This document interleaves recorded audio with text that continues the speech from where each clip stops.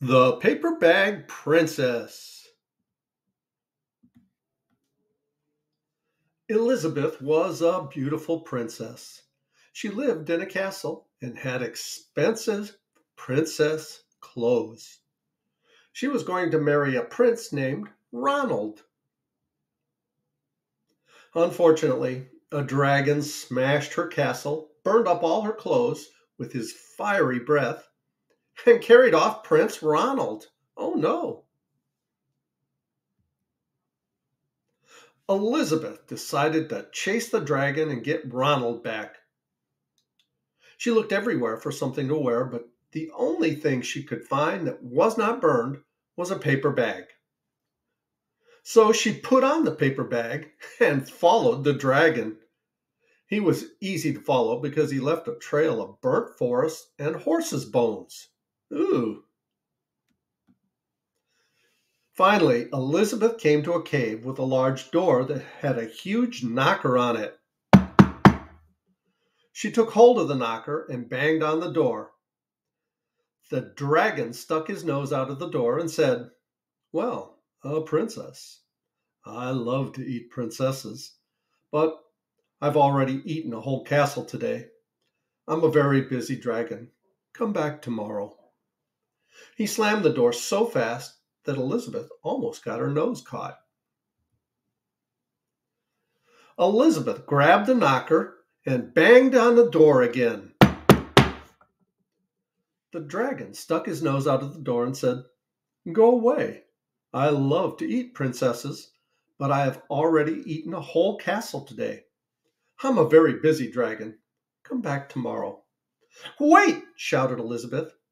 "Is it true that you are the smartest and fiercest dragon in the whole world?" "Yes," said the dragon. "Is it true," said Elizabeth, "that you can burn up 10 forests with your fiery breath?" "Oh, yes," said the dragon, and he took a huge, deep breath and breathed out so much fire that he burned up 50 forests.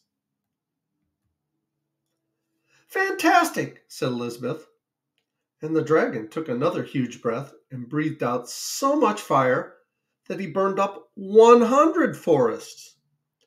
"Magnificent," said Elizabeth, and the dragon took another huge breath, but this time nothing came out. Looks like just a little puff of smoke, huh? The dragon didn't even have enough fire left to cook a meatball. Elizabeth said, "Dragon, is it true that you can fly around the world in just 10 seconds?" "Why, yes," said the dragon, and jumped up and flew all the way around the world in just 10 seconds. He was very tired when he got back, but Elizabeth shouted, "Fantastic! Do it again!" So the dragon jumped up and flew around the world in just 20 seconds. When he got back, he was too tired to talk. And he lay down and went straight to sleep.